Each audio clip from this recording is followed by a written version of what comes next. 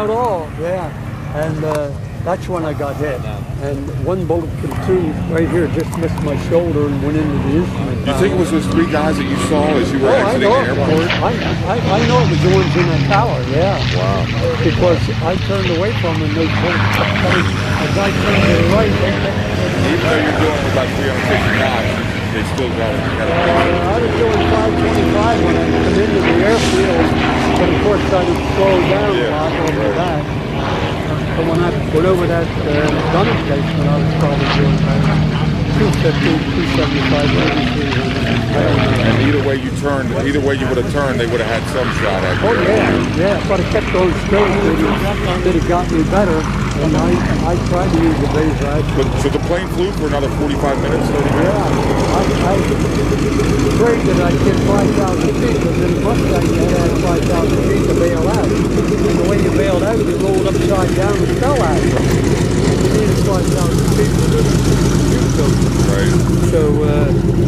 So that was the number, that was the critical number. So I got the 5,000 feet, I was scared to bail out. So I figured, well, as long as the engine keeps running, I'll keep going. Are you leaking fluids at all? Are you leaking any engine fluids or anything? Oh, my windshield was loaded with oil. I couldn't see a thing. I rolled the canopy back and looking out the side. When I got to 5,000 feet, like I said, I was scared to bail out, so I figured, well, I'll fly due west as long as I can. Right. When the engine quits, I'll bail out. Right. When the engine starts to quit, I still didn't want to bail out. So I stayed with it. I crash landed in the field. Wow. So you said you were an ace. How many total kills did you get? I'm pulling the 5, and I've got 2 others that I can take. Wow. Over Germany. Yeah. So you were right in the whole Battle of Bastogne thing. You were in the whole Battle of Bastogne kind of time period, right? Battle of the Bulge. Battle of the Bulge. Oh, yeah. The only 2 bombing missions I made was during the American advantage over the Germans when the Germans were fleeing back. We bombed some wreckage behind them. I see. So they couldn't get too far back. Right. Outside of that, 45 of my missions were primarily escorting and then targets of opportunity. German locomotives. We destroyed 940 German locomotives in our fighter group. But were a lot of those locomotives full of ammunition and gasoline, right? Well, when you hit them in the steam will come out.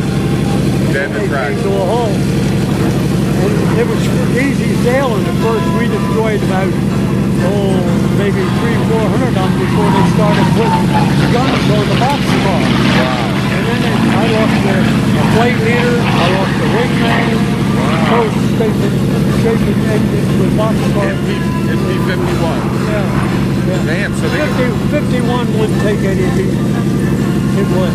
Really? A P-47 would take an engine, cylinder shot clean off. Right. Ours wouldn't take much of heat at all. Right. 1 or 2 bullets through the engine and you were done. Wow. So the Germans put the gunners on the boxcar, then they were somewhat efficient with it once in a while. The train was going along when we started to shoot at the engine, the boxcar sides would fall off and they'd start pulling back. And meanwhile, you're pointed at the engine and you're getting shot at from the rear of the train. Side, yeah. Well, my flight leader, when he got hit and I was right behind him, he just went up over the engine, rolled over and head first. They got hit himself.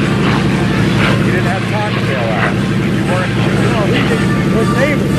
What neighbors? Right on the ground. Here comes our military vehicle parade, led by the ubiquitous Jeep, produced both by Willie and we got the engine born at the request of Franklin Roosevelt. Yeah, you came back around and finished those guys off. Couldn't produce enough of them. What's your name? Leedom John. L-E-E-D-O-M J-O-H-N. I was an ace with the 55th Fighter Group. Where do you live now? Between Daddingtown and Coatesville, Chester County. Thank you so much. It was a real honor. You're great.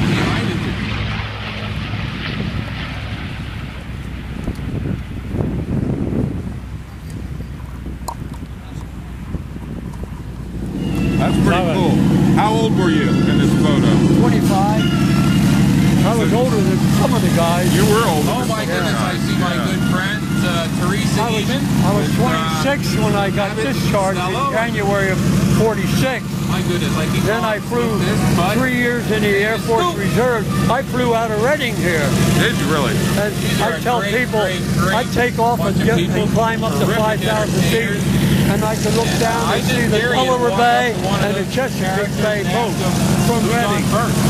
You may not I live on the be ready Chesapeake for Bay. the That's answer pretty. yet. I live on the Chesapeake Bay. That's Do you? pretty cool. Yeah, you can see it from up And here. our lovely songstress You had to have of some World War albums. II weekend, the lovely and talented Teresa Eamon. I'll be 90 years Teresa old. is one of our very own Reading natives who has Lord's been good to moved away from the area, but still comes back every year to